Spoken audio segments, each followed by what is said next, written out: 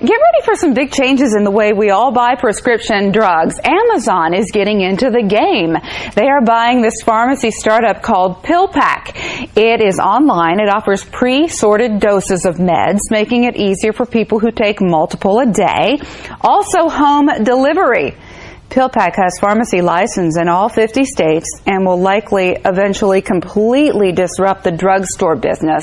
Stocks are swooning, of course, and one doctor, Dr. Eugene Gu, tweets, "It's like what Uber did to taxis and what Netflix did to Blockbuster." So you'll be seeing that coming down the pike.